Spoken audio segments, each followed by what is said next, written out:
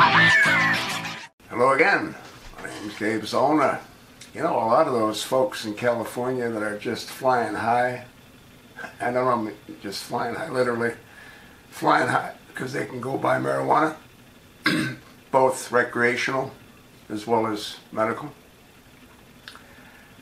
Just read an interesting article, and I'm going to give you some of the highlights. Stoners and guns don't mix, California court says. And this was published back on September the 2nd, 2014.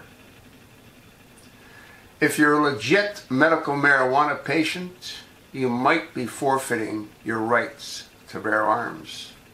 The California-based U.S. Court of Appeals for the Ninth Circuit ruled this week that medical marijuana users in its jurisdiction do not have the constitutional right to gun ownership. A three-judge panel upheld a lower court ruling that said a Nevada gun store owner had the right to prohibit a medical pot cardholder from buying a firearm. The ruling applies to the Golden State. Amanda Riemann, manager of marijuana law and policy at the Drug Policy Alliance, said that using a gun in connection with an offense, such as cultivation or possession with sale, can result in additional criminal charges in California too. Medical users are forbidden by federal regulations from possessing firearms because cannabis is still a top-level federal outlaw. In its ruling, the court cited a letter from U.S. Bureau of Alcohol, Tobacco, Firearms, and Explosive, ATF, that says anyone, quote, who uses or is addicted to marijuana, regardless of whether his or her state has passed legislation authorizing marijuana use for medical purposes, is prohibited by federal law from possessing firearms or ammunition. Now, I went ahead and I did a video where I attached the actual federal documents that people have to fill out when they acquire or try to acquire a firearm.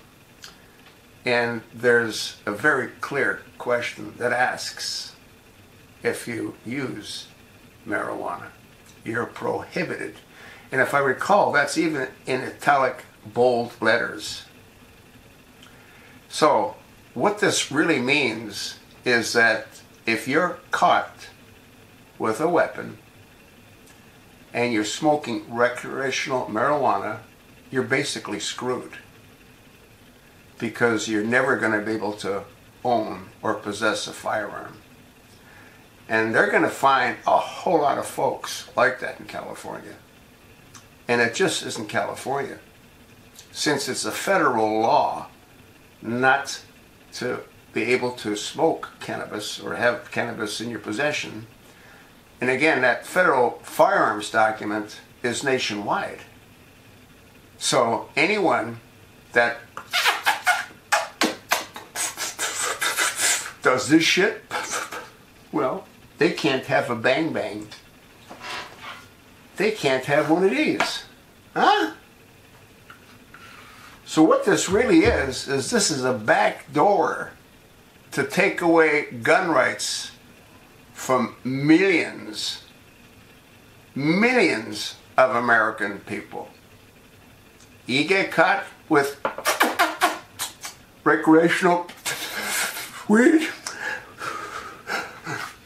kiss your gun rights goodbye. You think not? Well, that's not what this article says. That's not what that document that you have to fill out says. This is their backdoor way to take away your Second Amendment rights. Pretty sneaky, if you ask me. But nobody's asking me. I'll attach this article. You take a look at it. Do your own research. Come up to your own conclusion. Thanks for listening.